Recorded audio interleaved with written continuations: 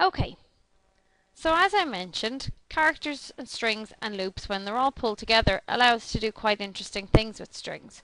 One of the key things that a loop allows us to do with the string is to traverse the string, which just means to visit each letter in the string individually. So we have this char method that allows us access one letter at a time, or one character at a time.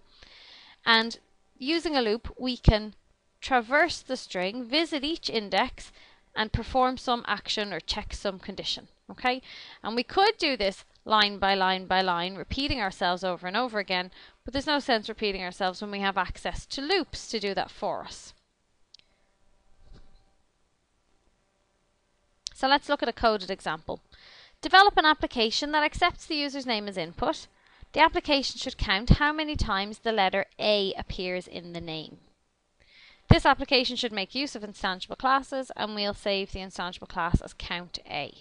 So we're going to accept a user's name as input again, and we're going to count how many times we find the letter A in that name, and we're going to print that out to the user. So let's switch over to TextPad and take a look at this. Okay, so here I am in TextPad. You'll see I've already opened a class and I've named it Count A, and I've got my Count A app as well. Okay, so starting with our instantiable class, Count A, remember we want to accept a string from the user that represents their name, and we want to count and print how many times the letter A appears in that name. So, we start with our class header, public class Count A.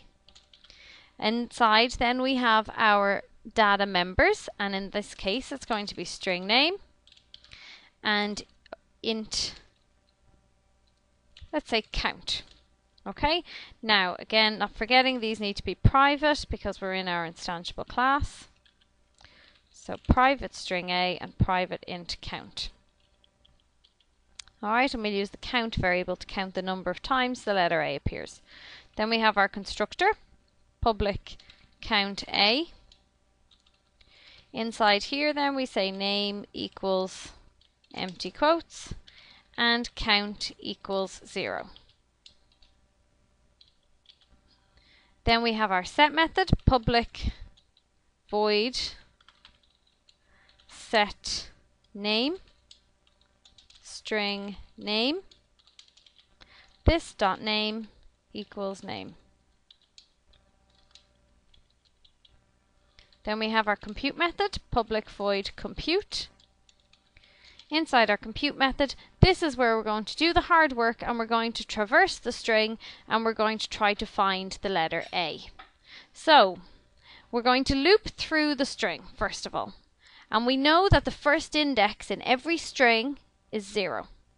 We don't know what the last index is going to be, but we know the first index is 0. So in our for loop, and we'll just use a for loop for argument's sake, but we could use a while or a do while, I'll have my initialization int I equals 0. So I'll start at 0. So the idea here is to map your counter to your indexes. So my I here really relates to the index of the string. So for int I equals 0, next thing I need is my termination. We continue so long as I is less than what? Well, we want to continue so long as I is less than the length of the string.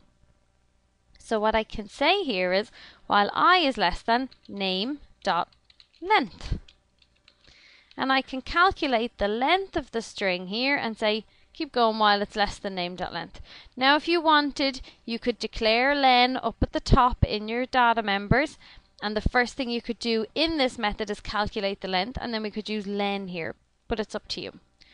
And then my progression is going to be I equals I plus 1. Okay? For each iteration of this loop, I want to check if the particular letter at that index is an A. So for that I'm going to use an if statement. So I have if name.char at, so because I'm looking at a particular character, I have to say name.char at.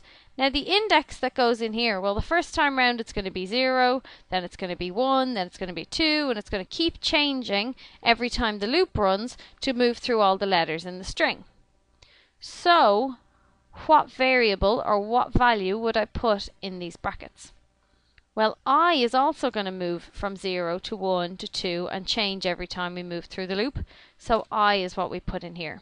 So if name.char at I, if the character at I in name is equal to the letter A. Okay, so we're checking if the character at I in name is equal to the letter A. Then we want to take our count, which was up here at the top, which represents the number of A's we have, and we want to increase that. So count equals count plus 1. Then we close our if statement. Okay, so if we find an A, we increase the counter. If we don't want to do anything, so we don't need an else in this statement. And then we close our for loop, and we close our compute method. So we're going to visit each space in the string. We're going to check if that particular character is an A. If it is, we'll increase our counter. And by the time we get to the end of the string, our loop ends, and we should have counted all of the A's that were there. And all that remains to do in this particular class is our get method. Public int get count. And all we do in here is return count. And then we close our class, Control and 1 to compile, and now we're on to our app class. So you'll see I've already got my comment in here in my app class, so we can jump straight into the code. Public class count a app,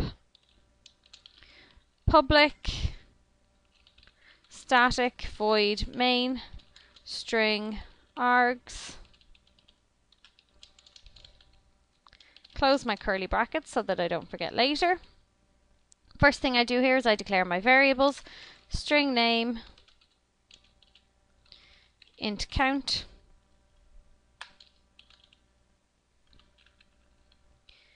and then I'm on to declare and create my object. So that's count A, my count A, equals new count A. And now I do my input, my process, and my output, which of course require me to import Java x.swing.j option pane. And now I get my input. Name equals j option pane dot show input dialog null. Please enter your name. So I've read my name in. I send it into the instantiable class. My count a dot set name name. Then I run my compute method. My count a dot compute. So this all kind of follows the same pattern as the last time. I now need to get back the number of A's in the string. So count equals my count a dot get count. And now I just print it to the user. J option pane dot show message dialog null. The letter A appears plus count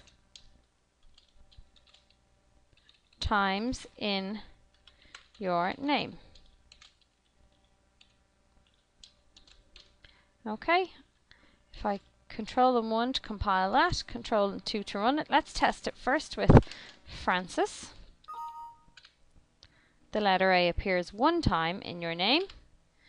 And if we run it again, and let's try it this time with Adam, the letter A appears 2 times in your name. So it is looping through the string, it's counting each A that it finds. Once it checks to see if it's an A, it counts it, and then it sends it back to the app class. So it's important, it's very important when dealing with characters and strings and doing the different problems that you'll encounter with strings, that you can traverse a string with a loop. Maybe you'll use an if statement, maybe you won't. You'll do lots of different things. So it's important that you can traverse one end of a string to another using a loop to perform some sort of action. So in terms of characters and strings, we've really only looked at declaring and creating characters, declaring and creating strings, assigning values to them, getting the length of a string, using the char method. There are lots of other methods we can use. We've already seen the dot equals method previously, so it is important to go and investigate what other methods are available for strings. We've seen dot equals, we've seen dot length, we've seen dot equals ignore, case, and others. So do some further investigation around that, but for the most part, these are the things that you will absolutely need, and you do need to know how to traverse a string then from one end to the other using a loop. And going forward then, we'll take a look at using some string buffers to manipulate strings in the next section, and again we'll be using even more methods there, and we'll be using our loops even further. Thanks for watching.